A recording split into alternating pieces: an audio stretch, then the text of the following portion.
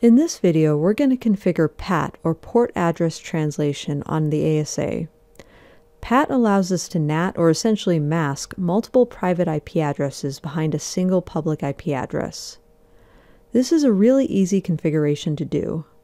The logic for the PAT configuration is that you first must create your network object. This is the group of addresses that will be patted. In this case, it's my LAN subnet, so I'm going to create a network object named LAN.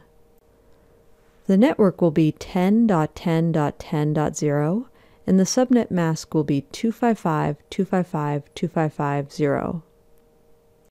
The final part of this configuration is adding the NAT statement, which declares how these IP addresses will be NATed.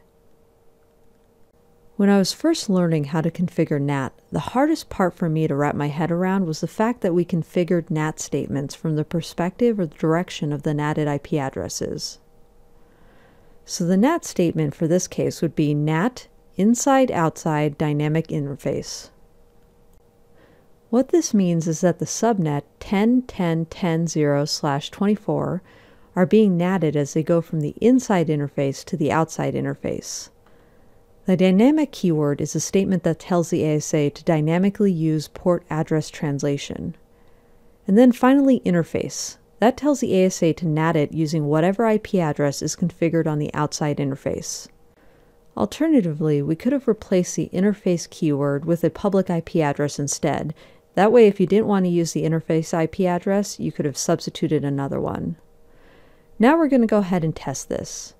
I'm going to swing around to a PC behind the firewall and have it attempt to connect to the internet.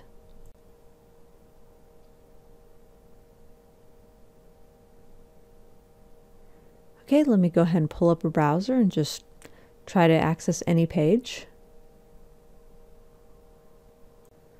Now that that's connecting, let's go back to the ASA CLI.